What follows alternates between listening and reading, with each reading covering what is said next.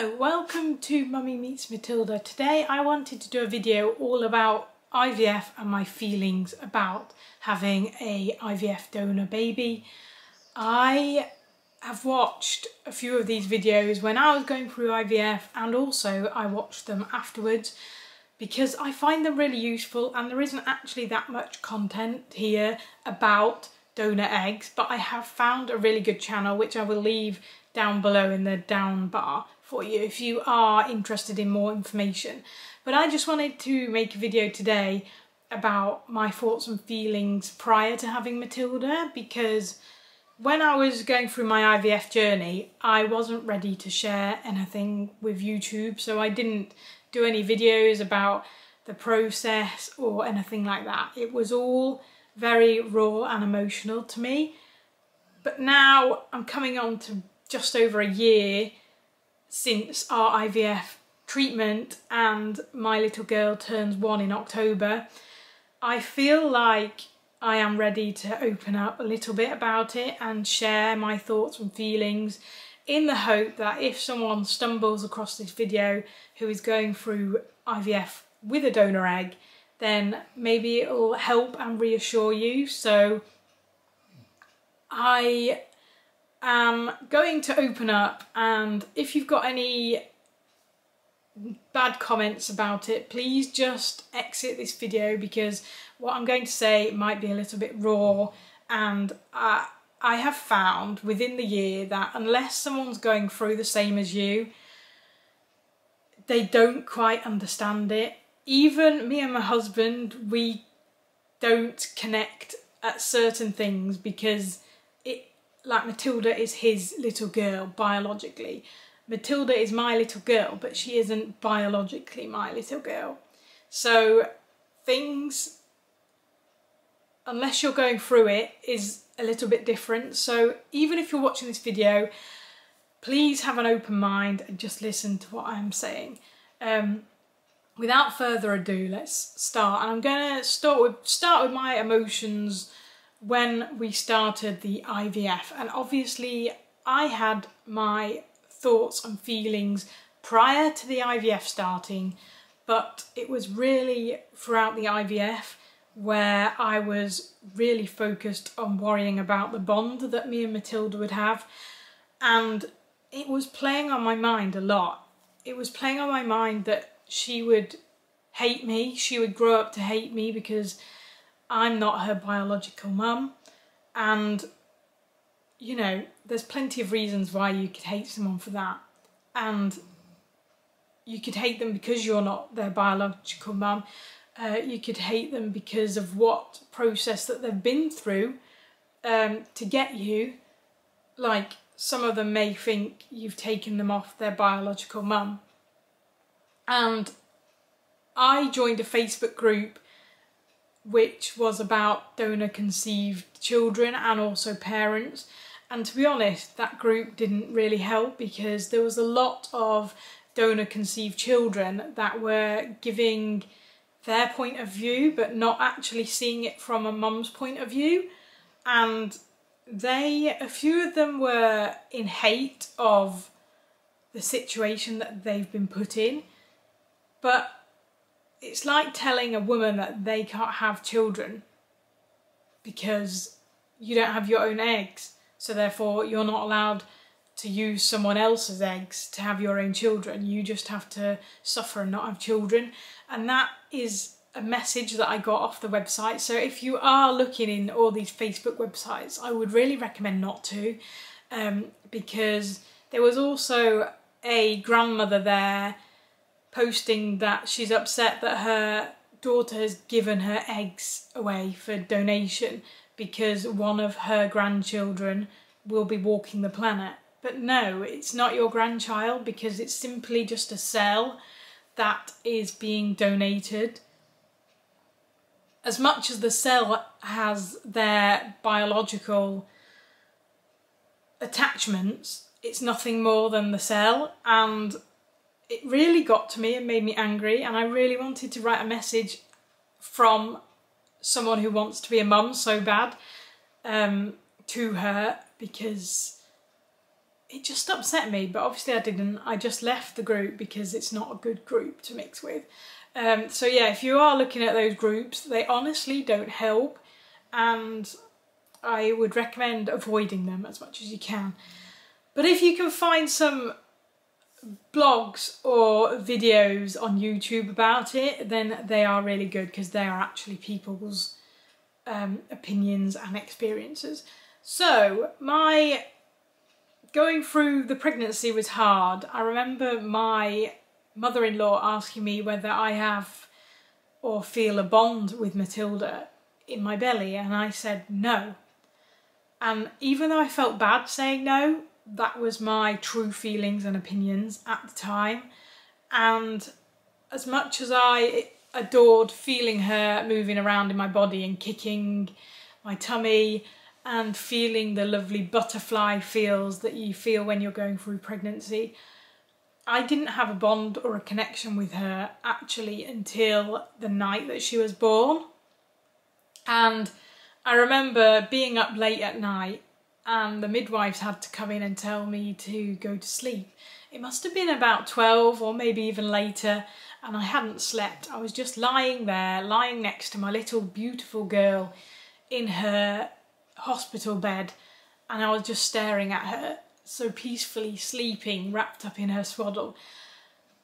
And that was when I just felt a whole load of warmth and love. That is when I felt the connection with her, and I just felt this bond, this like mother bond, that I'm her mum and she's my little girl, and no matter what we go through life, I am here to support her and care for her and protect her. And that is the moment that I felt a bond. So if you are currently going through or looking at going through donor conceived child, it is probably totally normal to feel like that. And from my experience prior, I was really nervous about how I would bond with her not biologically being mine. But honestly, I can tell you now, a year on, she's nearly a year, I love her so much, and I don't see her as not mine. I see her 100% as mine. She's just an embryo which some lovely lady out there gave to me, and I have nurtured her. I grew her in my belly. I have watched her grow. I've watched her say her first words. I've watched her crawl. I've watched her do her walking.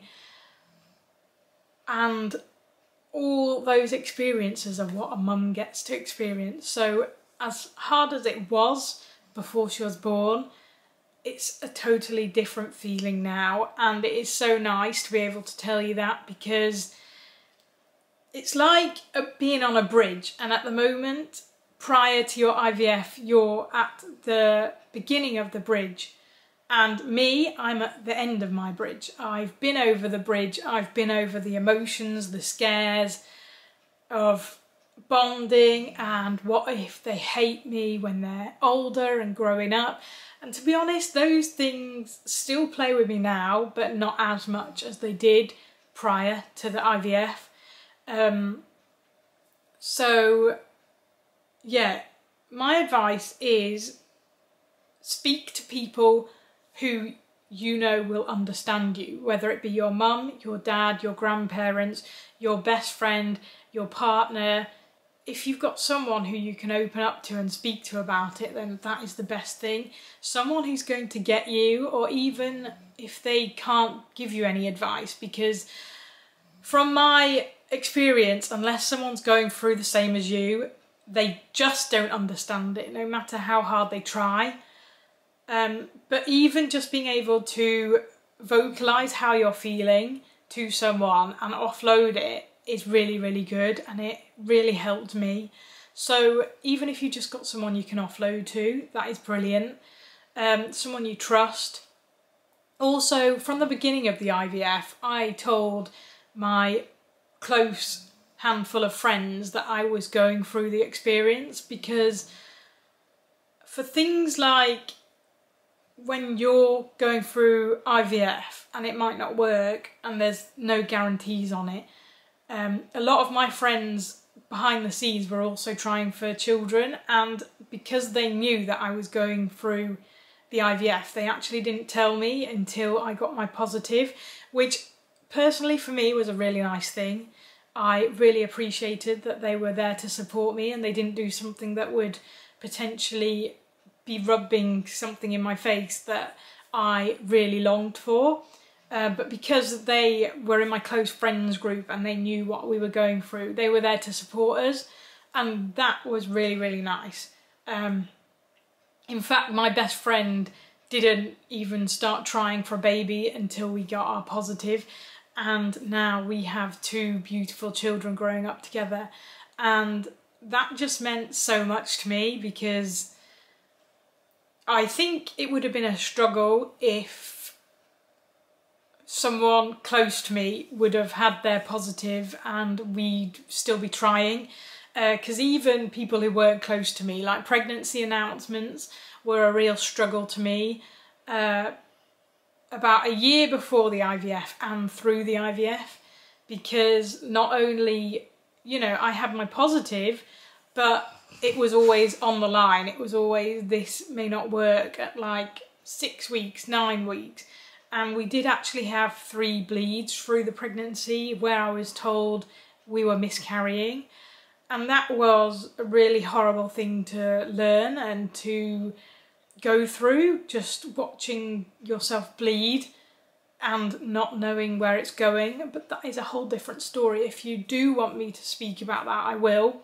But I am very lucky in the fact that my daughter is here, and it obviously was just some effects maybe of the medicine or my lining that wasn't working out, which is why I was bleeding. But through the pregnancy, I had to take every day as it came, and at the beginning I was testing every single day. As soon as I'd done the 2-week wait and I got my positive, I remember I bought loads of cheap tests online on Amazon, and I was testing every day. It got to the point where I was testing every time I went for a pee. It was really, really bad because I wanted her so much, and yeah, don't test all the time. That's my advice. I think it just makes the whole thing worse. And if we do go down the route for another child, I definitely won't do that. I will try and be good, but I know it's different when you're in the situation to when you're not in the situation. But yeah, I was just feeling loads of thoughts of how will we bond? What will she think when she grows up? How will I tell her that she's a donor egg child? Because it's totally up to the parents whether they are telling their child if they're a donor egg child. But I did a lot of research on it, and from the research that I've done, it is better to start telling them when they are younger, like from when they're born. And I have actually been doing that with Matilda, even when she was kicking, even when she was in my bump, I was telling her. It doesn't mean anything to them and they're not going to understand, but for you as the parent, it makes it a whole lot easier because it's not a new situation which you're getting yourself in. You are very used to sitting down with your baby and telling them the lovely, beautiful story of how they came along. So that was kind of the advice that I had been given and the advice that I had done, but I highly recommend that you do your own research, and whatever works for you and your family, do that. There's going to be so many people around you telling you different things, but honestly, you've got to do what's best for you and talk about it with your partner, make sure you both agree.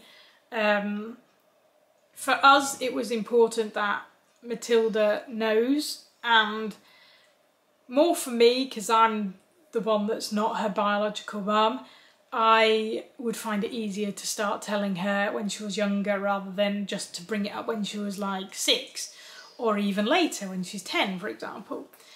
Also, from those donor sites when I was on them, there was a lot of people saying that they weren't told till they were really older, and they have a lot of resentment for their parents for not telling them. But on the side of being a donor egg mum, I can totally see why they wouldn't tell them, because it is a hurdle, and it does feel like a hurdle opening up and telling them that they're biologically not theirs, and the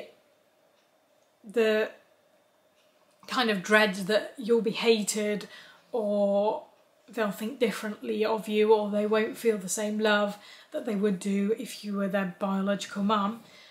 I totally get both sides, from looking in the middle, being a donor egg mum, but also having a donor egg child. But as a donor egg mum, I love Matilda so much, and I will be there for her through anything that she goes through in life, and hopefully she will feel that she can come to me for anything, because that's the kind of relationship I want. And in the UK, it is, if you go through a donor egg that is unknown, at the age of 18, they are legally allowed to find their donor. So they are allowed their donor's last known address, and maybe some other details in order to get in contact with them. And in the beginning, that made me cry. It made me a little bit worried about if she would go off with her biological mum, who didn't really grow up with her or anything. And I did find that hard, but actually now, a year on, I am really supportive of Matilda if she gets to that age and she wants to seek her biological mum, like the donor egg, because she's not her biological mum, but you know what I mean, biological mum. The donor lady, then I'll be more than happy for her to do that, because she will have answers to questions that I don't have, and I just want to support Matilda in any way I can for her welfare.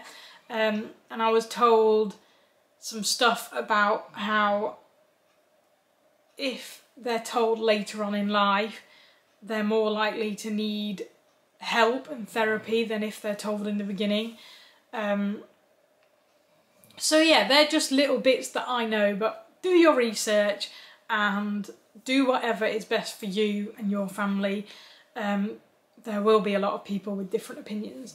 So throughout the whole pregnancy, I couldn't really bond with her, and then when she was born, that evening I just didn't sleep. I was looking at her, I was just filled with warmth, and it was the most amazing thing.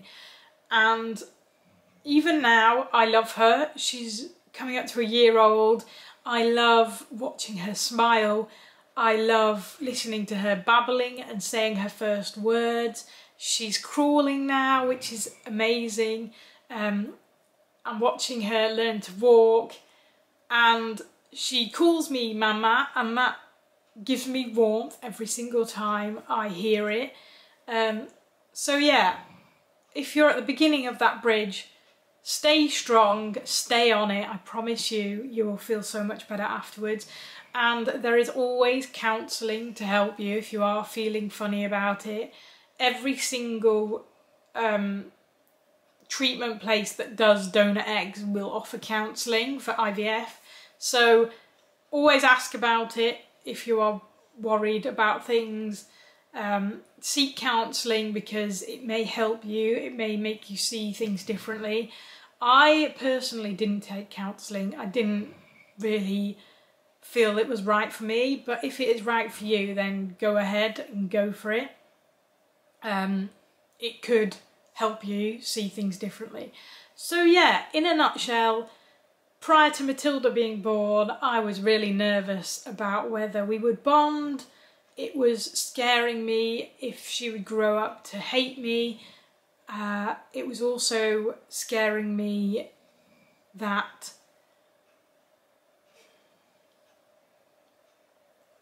I'd have to tell her and how I'd have to tell her. Thinking about the ways of telling her, that scared me and made me feel upset. It was just a hard thing to deal with. And then now I'm a mum, I think completely differently. So I find it a little bit easier to talk to her now about being a donor egg. I've done a lot of research on the best ways to tell them, and also I have found some books as well, which I'm not using the books yet because she's too young, but when I do use the books, we'll share about it on a video if that would be of interest to you. So I hope this video can help if you're going through IVF with donor eggs, and I hope it wasn't a little bit mismatched. I have tried to just tell you how I feel. So yeah, thank you very much for watching. I will see you very soon. Take care. Bye!